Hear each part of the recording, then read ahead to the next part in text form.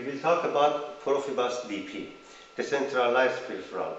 We will show you example where you can use and where it can bring you benefit to your control system.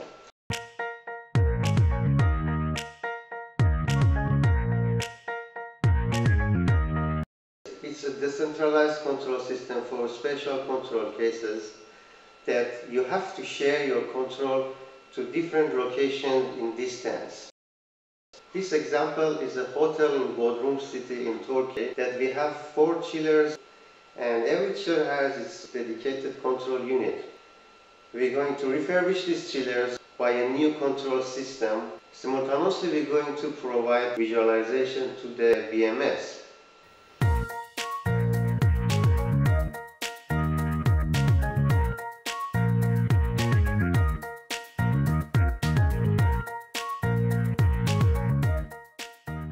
We may use a fully distributed control system consisting 5 CPU.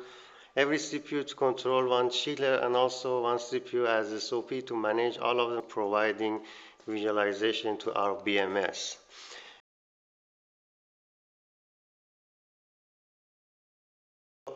We can have a centralized control system for this hotel to control every chiller directly, also providing visualization to our BMS. But consider if you have a separate control panel here and you need to provide about 100 cable to every chiller, imagine how much cable you should extend to this system to have such a centralized control. Another way is to use one CPU with remote I/O extensions. In this example, I'm going to use ABB with protocol CS31, and your CPU can have visualization to your BMS. Cables are already provided to the control panel. You don't need to extend any cable. To use one CPU in 4 separated control panels.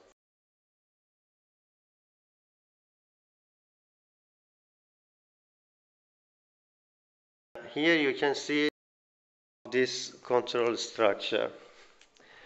Here is my CPU. I'm using PM556. Here is CS31.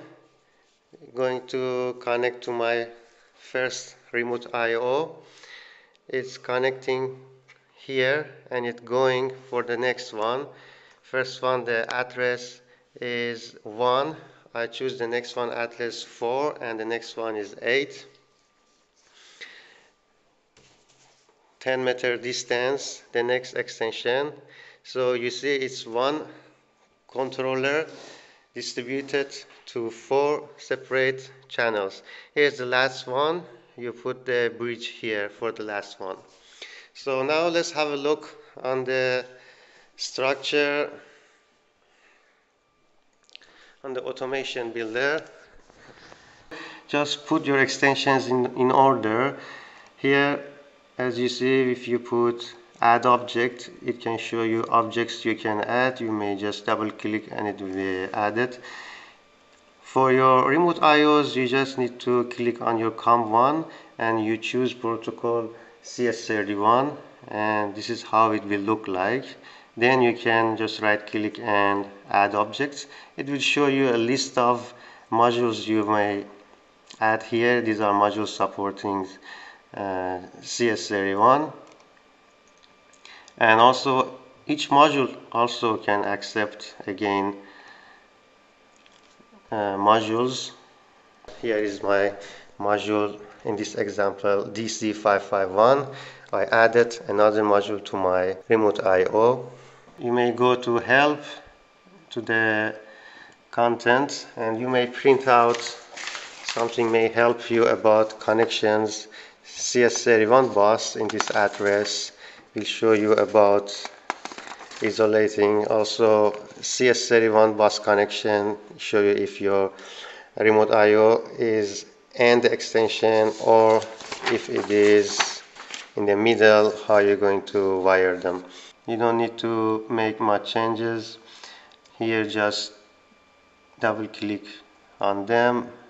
The address should be the same as what you set in your deep switch. The same thing for others, just The only thing is different is the address 4, and for here is 8. So here if I double click for code assist,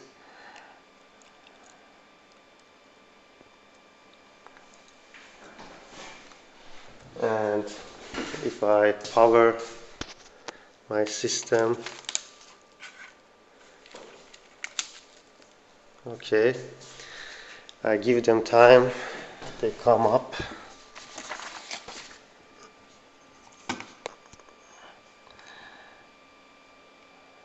It's early to go for online. It needs time to get ready.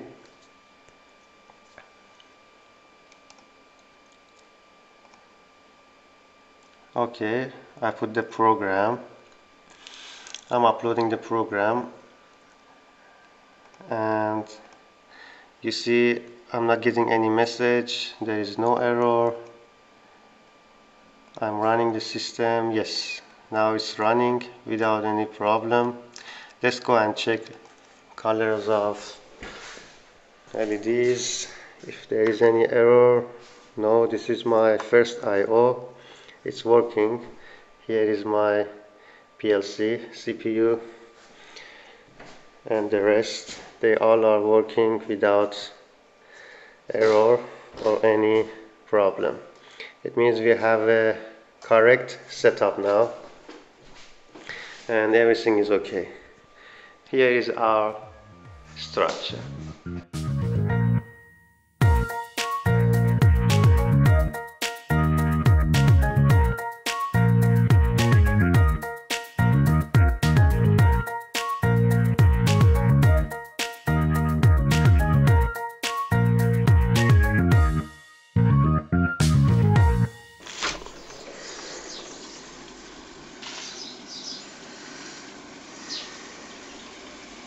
It's rain.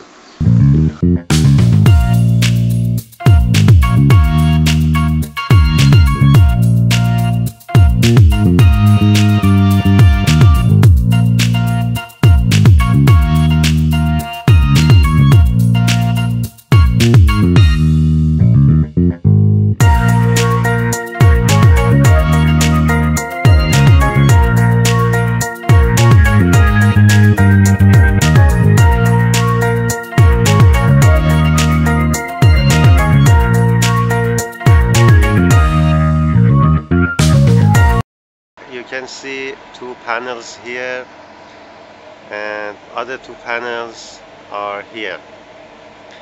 So let's go up.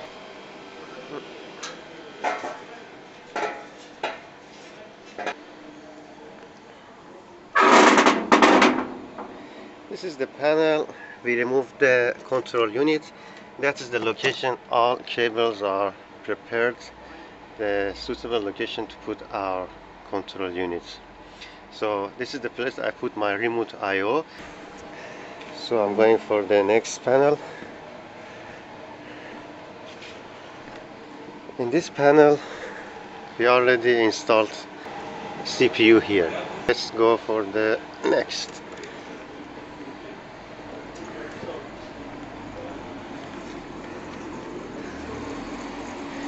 In this one we didn't remove the control unit yet, and that one will be number 4. The reason I put CPU here was because I wanted to have less distance to my HMI. So as you see, it's giving us best access to the previous wiring for connecting. You see, I even used the same logo, same labels for wires.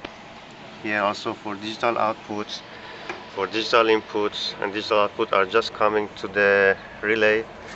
With having just previous wiring, it helps us using the guide from our PLC, connecting guide. We easily connect them. So in this case there is no need to make a new wiring diagram. Now this one is my CPU, and This is the address for CPU D0I0, D0I1, and one of them I connect is this one, D0I1, for remote starting the circuit. It's connected here from D0I0 to 7, this column. We can find it here. X1 line 6 is what is shown here.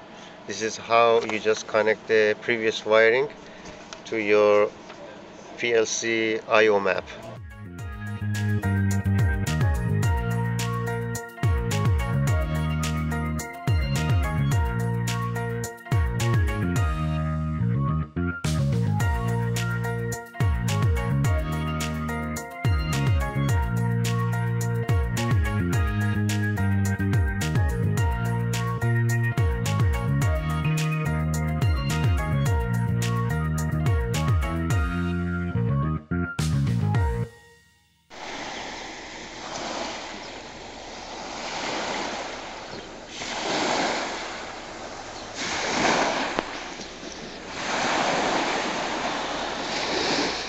We will go back to Istanbul.